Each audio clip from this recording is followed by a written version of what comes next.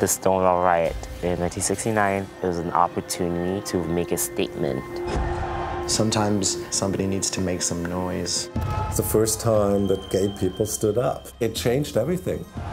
There comes a point where you have to take responsibility for one another and what kind of future you're going to have. Gay people have nothing, but they're still willing to give everything. It's very, very easy when you're working for a very good director. There's a passion in what's being told in a story. When you, the actor, are feeling comfortable, then that's when you're doing your best work. He really let me create that character. He just trusted me. This is really his piece and his baby. This was a very important story to him.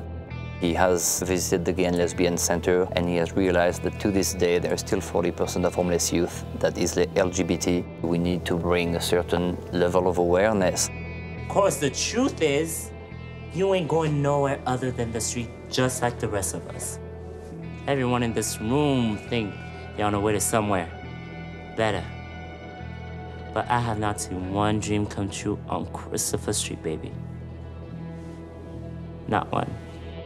It's just a tragedy of being born homosexual into a society which doesn't accept it. People going to see this movie, they're gonna see that these characters are just normal people like everyone else.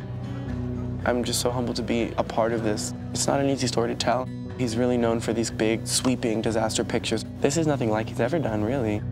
I love to make these smaller pictures. In these smaller films, you have this feeling you're doing something which is what you love to do. And that's like just a joy. He loves the story very much and is personally passionate about it. He did a beautiful job with this film. As a gay man, I felt this is an important story to tell.